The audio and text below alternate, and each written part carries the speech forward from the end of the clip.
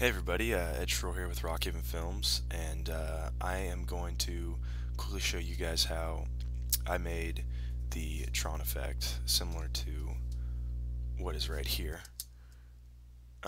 It's kind of rudimentary, but I just wanted to kind of show you guys how I did it, and this is my buddy Ian, and we just did this one night in front of a green screen, and as you can see, that is a paintball mask and not an official Tron helmet. But anyway, basically what we did was we took Ian here, ignore this red line here, I don't know what that is, but he's in front of this green screen, and we just threw some blue tape on him to key out. And you do not need the poster of Hot Chicks, but that you can if you want. Anyway, so just you need something to key out, whether it's green or blue. So we had the green screen in the back so that we can key the background out, and we had the blue tape so we could key that out separately from the green. And I thought it turned out pretty well. I mean, this is half resolution, and there's a lot of elements here, so my computer's a little slow, but you can kind of see that I added a glow to it and was able to key him out. So let's just go ahead and get started. Okay, so let's just make a new composition based off the size. So if you want to do that, you just click and drag your clip to this, and this will create a whole new composition for it and fit it to the size you want. So first thing I did was you need to crop out everything that's not green. And the problem I ran into was, obviously our green screen is extremely small and does not work for this example very well, but we worked around it. I think that's like, I don't know, I want to say like 4 feet wide, so not very big at all. So if you're going to do this again, definitely get a wider green screen so you can have more action. Anyway, I got the pen tool, and you just want to, for me, I gotta pick what I want to keep, but you want to just crop out the green. Really simple. And keep in mind, some things will get cut off because we just did this really quick one night and just to see if we could do it. So there's our clip, and next thing you want to do is you want to go to you want to go to Effect and Keying, and I really like Keylight 1.2. It's works really well for me. So what I did first was, I didn't key out the green first, I keyed out the blue. And you want to take your screen color here, and I prefer to click the lightest color, so probably this light blue will do pretty well. And at first glance it doesn't look that great, but one trick, and this is how I was able to key out the blue, is you want to go to your screen mat here, and here it's going to say clip black is 0 and your clip white is at 100. You're going to want to switch those so that there you can kind of see he looks like a Mortal Kombat character now. But you're going to want to just reverse those so that you can see that it's starting to work, and then you want to just adjust your screen gain, screen balance, and also screen blur works really well. And it'll also work a lot better if you light it correctly, which we didn't even have our light kit with us, so everything here is kind of not as great as we want. Okay, so now that we have this is great. This is our top layer, but we need the bottom as well. So what you want to do is, and this is something I forgot to do, but we can just quickly do it. You want to duplicate your layer and bring it below your layer you just adjusted. And let's go ahead and just reset the key light. So here it is.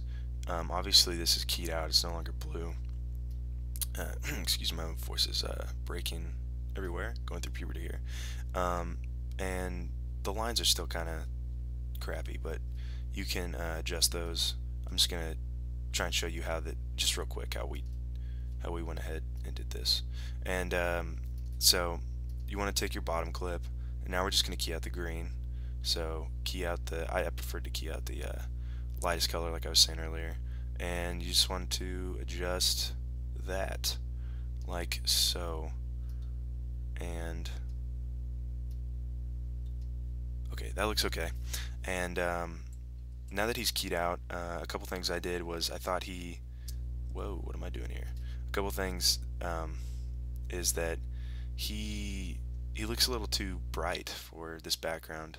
So what I did was I went ahead and took the bottom layer, because this is him. This is just, you see, that's just the normal layer.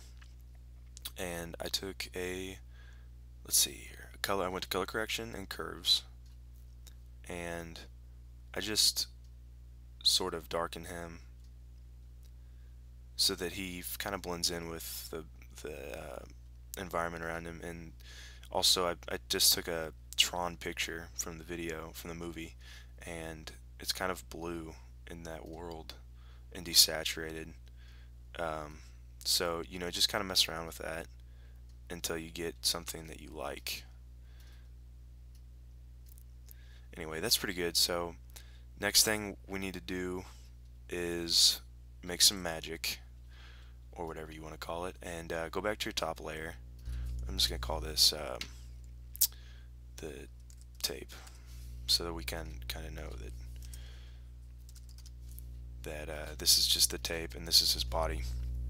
So go to the tape, and you want to, okay, now we want to go to color correction, hue and saturation, and now you don't really want to mess with anything besides colorize, and you can see now that it's coloring the tape, obviously. I kicked up the saturation so it's a little more bright. About to 55 is good, and we want to head on over to the blue, and that's about right. But you know, you can make him any color you want. I mean, possibilities are endless. I think these are like 4 Mortal Kombat characters here. So anyway, set it to about blue, whatever blue you want, and then the final touch-up you want to add is go to Stylize and Glow. And what Glow's going to do is basically just add a glow to your Tron guy. This takes a little work, and I don't have everything. You know, I'm just kind of winging this, and that looks okay. I mean, it's not bad, really. And that's pretty much it. That's exactly how I did the Tron effect. Pretty simple, really. You just, if I just could do this over again, I'd suggest lighting everything better. You want to make sure you light the green screen aside from your character, so that the green is clearly out. It makes keying out much easier. Also, I would have lit him a little better. The blue tape on him is just kind of there's some certain places that make it hard for the keying to work. So what you need to remember, you just need to make 2 layers and separate your tape from your body.